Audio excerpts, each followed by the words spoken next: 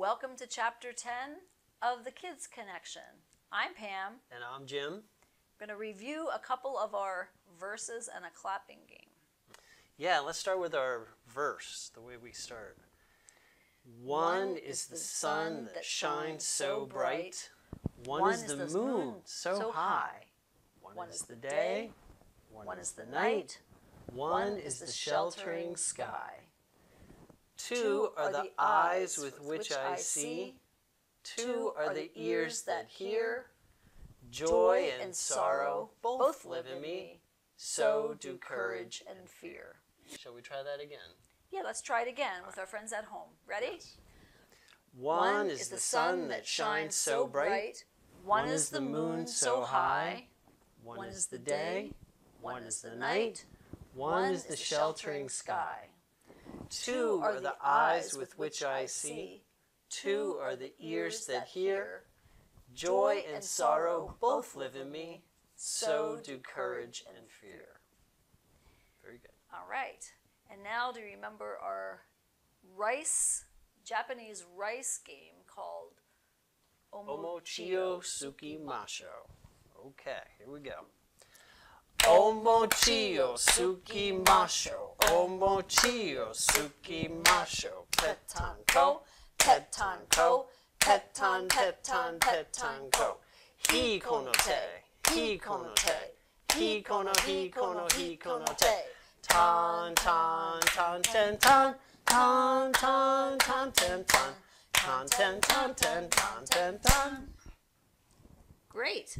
Every time we do that, I wonder if I'm going to make it. Because it's a little too tight. Yeah. Okay, so we try it one more time, and this time you can, if you have a friend, you can do it, or if you don't, you can choose which part you'd rather do. My part or Jim's part. Ready? Okay. Omochio Sukimasho. Omochio Sukimasho. Petanko, petanko, petan, petan, petanko. Hiko no te, hiko no te, hiko no hiko no hiko no te. Tan, tan, tan, ten, tan, tan, tan, tan, ten, tan, tan, ten, tan, ten, tan, ten, tan. Yay, we did it. We did it. We survived. We did. Which brings us to our other verse. Yes. Okay. There lives in me an image of all that I can be. Until I have become it, my heart is never free. Can you try that at home with us? There lives in me an image of all that I can be. Until I have become it, my heart is never free. Very good. So if you remember last time, we sang a song about, it was a circle game, and it was about 3 wandering travelers. And then we told a story about 3 travelers who were going to a village. And if you remember in the song, the first time that they sang it, they were in a circle, and these are our friends, if you recall. Pooh, Freddie, Paris, Sue Ellen. Over here we have Vicky, and here we have Eeyore and Tigger and Rabbit. And what they did was they were in a circle, and as they came around, they were asking to be let in, and they said no, and then the second time they said yes, and then they all sang together. So we're just going to do the first and third verse of this song, and this is how it went. We are 3 wandering travelers, out in the wind and the rain. We saw your light shining so bright, tapped on your window pane, saying, let us come in, let us come in, into your house we pray. Let us come in, let us come in, we will not turn you away. Please do not turn us away. Right. Yeah. And then the third verse, after they let them in, went like this. We are 3 wandering travelers, out in the wind and the rain. We saw your light shining so bright, tapped on your window pane, saying, let us, you may come in, you may come in, into our house we pray. You may come in, you may come in, We will not turn you away. So that's how the song went. And then we had a little village, and in the village we had some village people who right now are going to actually be these guys. And then poor Sue Ellen is having a little trouble sitting up. And then these were the wandering travelers. It was Vicky, Vicuña, and it was Rabbit, and it was Tigger. And they went to the village and they said, "Oh, please, can we have some food? We're so tired and hungry," and it was raining. Whoops, there goes Vicky. And every time the villagers said, "No, you may not." And so they went down by a stream, and they had a big pot. That's the only thing they had, and they put a big stone in it.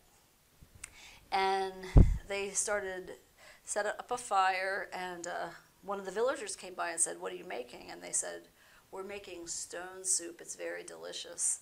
And the villager said, "Oh, I'd like to try some." And they said, "Well, it would be a lot better if we had some carrots." And so he ran and got some carrots. And then another villager came along and wanted the same thing. And they said, "Yes, but it would be much better if we had some spices." So they got some bay leaves. And as more and more villagers came, they added cabbage, and they added beef, and they added potatoes, and now it's really starting to smell good. So finally they took the stone out, and they all shared the soup together. And we talked about how it feels to be left out and be on the outside of a group, and how good it feels to be on the inside of the group, and maybe how important it is to imagine how other people are feeling, and when people are on the outside, making an opening to let those people into the group. Here's a book called Chicka Chicka Boom Boom by Bill Martin Jr. and John Archambault, illustrated by Lois Ehlert.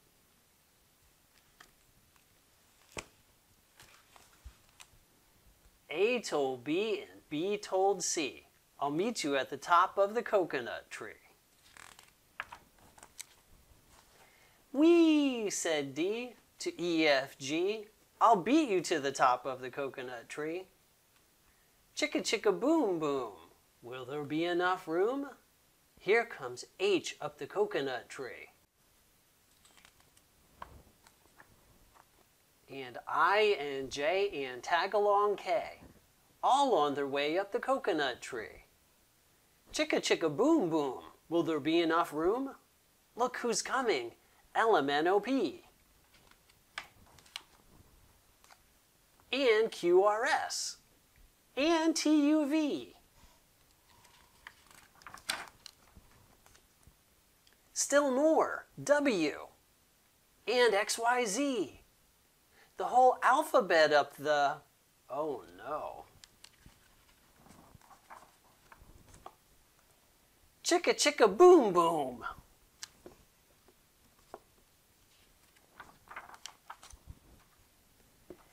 Skit, scat, scoodle doot, flip flop flee. Everybody running to the coconut tree.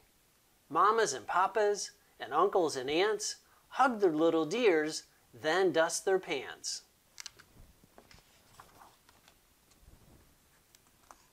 "Help us up," cried ABC.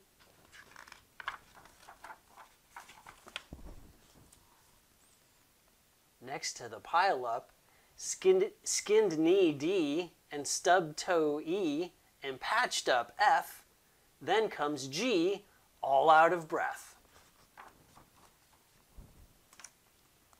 H is tangled up with I, J and K are about to cry, L is knotted like a tie. M is looped, N is stooped, O is twisted alley-oop, skit scattle scoodle doot, flip flop flee.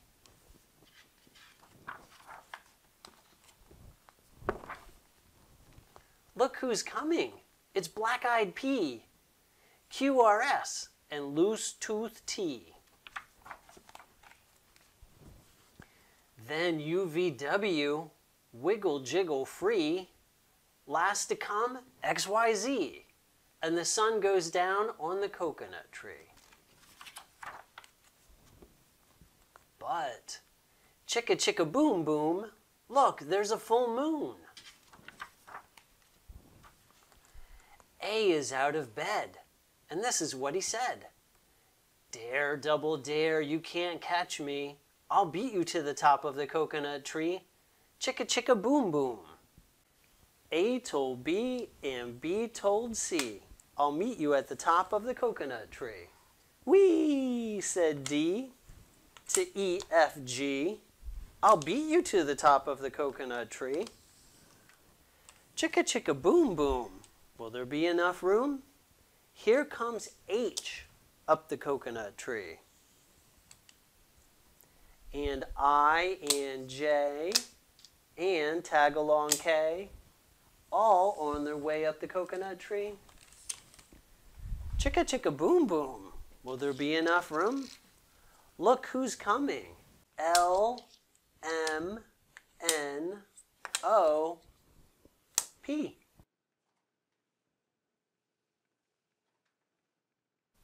And Q, R, S.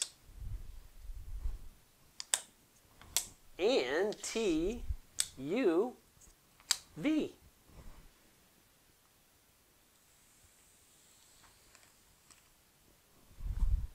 Still more. W. And X, Y, Z. The whole alphabet up the... Oh no.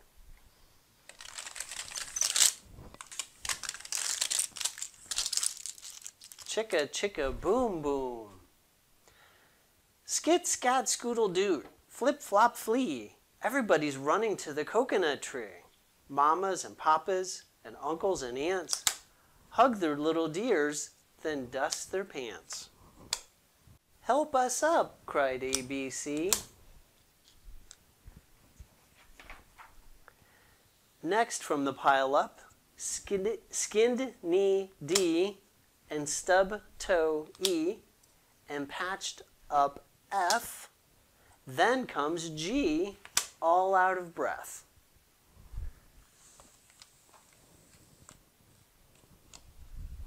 H is tangled up with I. J and K are about to cry. L is knotted like a tie.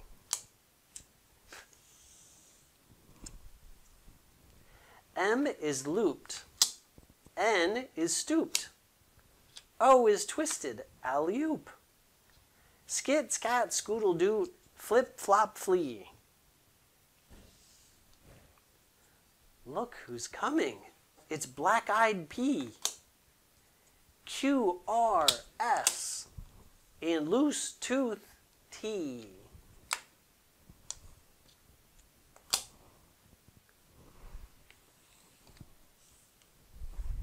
Then U, V, W.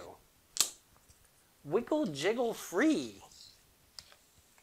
Last to come, X, Y, Z. And the sun goes down on the coconut tree. But, chicka chicka boom boom, look, there's a full moon. A is out of bed, and this is what he said. Dare, double dare, you can't catch me. I'll beat you to the top of the coconut tree. Chicka chicka boom boom. So, welcome back. Do you remember how in an earlier episode we showed you about straight lines and curved lines? Well, if we make letters just like in the book, Chicka Chicka Boom Boom, we're going to need those straights and curves. Let me show you. If we start with the first letter A, straight, straight, straight. There is A. Now, that is a big A, what's called an uppercase A. Let's show you the little a, the lowercase a. This one's different. Curve, straight. Curves and straights. A, uppercase A, lowercase a. They're both A. All right, let's do B. Let's show you B. Straight, curve, curve. See, straights and curves. That's the big B. Now the small b. Straight, curve. B. That's a B. Let's do C. Get ready for this. Nothing but a curve. Curve. Let's do a small c. Curve again. It really just looks like we took a machine and shrunk the small c. It's the same as the big one. All right, one last letter to show you. Let's do D. Straight, curve. Let's show you the lowercase d. Curve, straight. A, B, C, D. Now, let me show you two trickier letters. Let's erase those letters. Let's show you the S. S has two curves. When you get the hang of it, it's fun to make. Two curves. And again, it looks like we just took a shrinking machine and shrunk it down. Okay, and let's show you the U. Let's show you the U. Here we go. Straight, and then it curves all of a sudden and goes back into a straight. And then the small U. It's only about half as big as its parent. Yeah, see, if we took a line, a dotted line, through the middle, you would see the small ones are only half as big as the parent.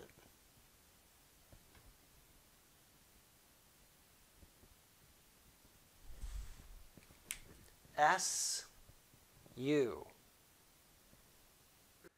Okay, so as we look at our letters, here are our uppercase A, B, C, D. They're big, so they stretch all the way from the top to the bottom. And some of them have middle parts too, like A, B. Then the lowercase letters, some of them, like the little a, stay right in that little zone from the middle to the bottom. But some of them, many of them actually, stretch beyond, like the B goes above to the top. See how it has a flagpole that goes all the way up? Same with D and F. And then some of them, like G, swing down below the bottom and go down below. So some of the small letters go up and some of the small letters go down. And you can see we put them all right there. I has a dot above the line. J also has a dot above the line. K, L, P, Q, T, Y. Right, so just to review, some of the small letters stay right in that little zone, like that. And then many of them, though, most of them, go beyond and stretch either all the way to the top, like B, or some of them go well down below the bottom, like G. So, some of them ascend to the top, some of them descend below the bottom. So making the letters takes a lot of practice. And we're going to put up a chart that will show you all the letters, and you can see which ones are which. Some are big, some are small, and also there will be pictures with them, and you can try to guess what is the picture. It'll be a fun little game.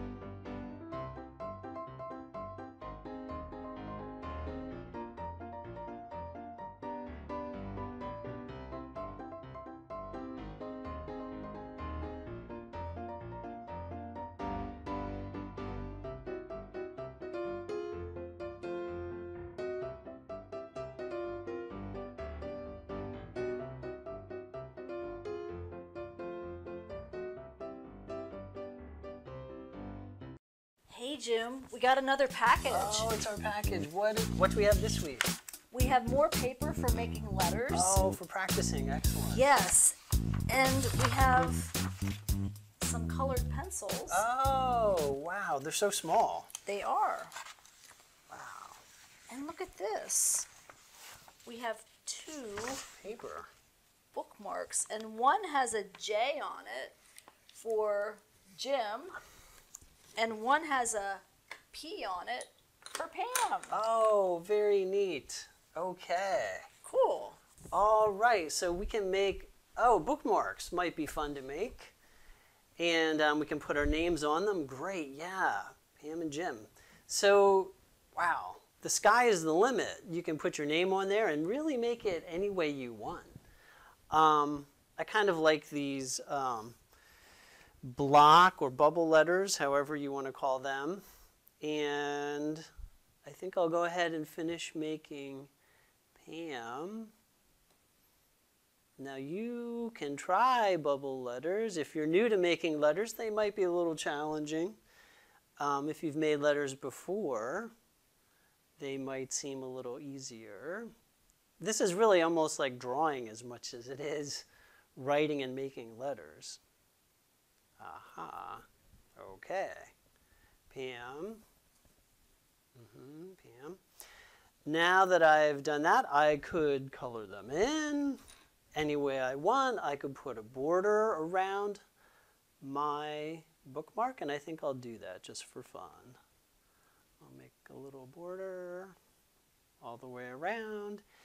And bookmarks are fantastic for marking your place in a book. So if you're reading a good book and you stop on page 5, you can put your bookmark right in there and it saves your place so you know where you left off last time. Yeah, so you get an idea how I'm making a border. And maybe I would like to put a little dot on the border. So I could go all the way around making dots. That might be fun. If I want, I could put some blue in the letters, like make some stripes for something different. And maybe I'll color in the rest of it. So yeah, you can be creative and make your letters however you want. If you're into dogs, you could draw your dog on your bookmark. The idea really is to have fun. There really aren't many rules. See, I colored in the P, the big P, the capital P, right? So again, you see how we have capital letters and we have small letters. Okay, there's one possibility, and I'm not done. If this were my bookmark, I would want to finish it and complete the border. But that'll take a little time. Let me try the other bookmark and just see if there's something else we can try. So I'll make my name, Jim. I think I need the brown here. Yeah. So the question is, have you learned how to spell your name yet? Do you know the letters in your name? My first name, Jim, is pretty short. Or like Pam, that's short too, only 3 letters. I had trouble learning my last name because that has 11 letters. So that took me a little longer to learn how to make that. Yeah, but you have to start somewhere. All right. So Jim, J, capital J, I, M. And maybe, this is a little tricky. Sometimes you can almost make the letters seem 3-dimensional. Now this really takes a little practice, but I've learned a trick about how to extend the letters and make them, but that maybe is a little more advanced. You don't have to try that. But it just shows that whatever you want to try, this is your bookmark. You can do whatever you want. Maybe for the border on this one, I'll put how about a zigzag? shape is fun to do. Yeah, talk about straight and curved. Most of the things you will see or draw, maybe everything, I don't know, start looking. Maybe everything is straight or curved. So on the zigzag, it's all straight lines. Now, here's the thing about straight lines. Not everything is straight up, and not everything is straight across. Some things are like this. That's called diagonal. So it is a straight line, but it's not straight up, and it's not straight across. It's actually like on a slant, that way or this way. Yeah, diagonal.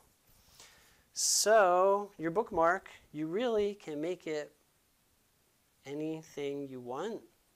And if you don't have a good book that you like, you could start looking for one. People used to go to these things called libraries. They still exist. They may not always be open right now with everything going on, but maybe there's a book at home or the library or school when you get back to school, whenever that is. There's lots of books in schools. Look for a book on a subject you like, that interests you. That's a good way to go. So there's a different way to make a border, and really the sky's the limit with your bookmark. Earlier in this chapter, we looked at each different letter, and on that letter was a picture. And we told you to guess what the picture was for that particular letter.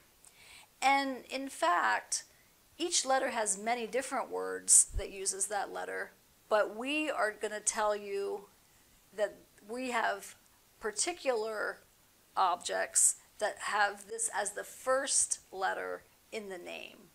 And so for each one of these objects that I'm going to show to you now, you can guess, and then I'm going to tell you what is that picture that Jim did such a great job of drawing for us. Also, in your package, you got some paper, and we can use that paper to practice making these letters. So the first object is apple and begins with the letter A. The second word or letter is B for baby. The third letter is C for cat. D stands for the word door. E stands for the word eagle. F is the first letter in the word fire. G is the first letter in the word gift, and we all love gifts. H is the first letter for the word horse.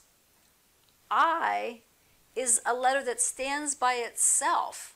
And what does I stand for? I is me. I am Pam. J stands for the word jump. K stands for the word kite. L is the first letter in the word lion. M is the first word in the letter, or is the first letter in the word mountain. N is the first letter in the word night. O is the first letter for the word owl. P is the first letter for the word prince. Did you guess prince?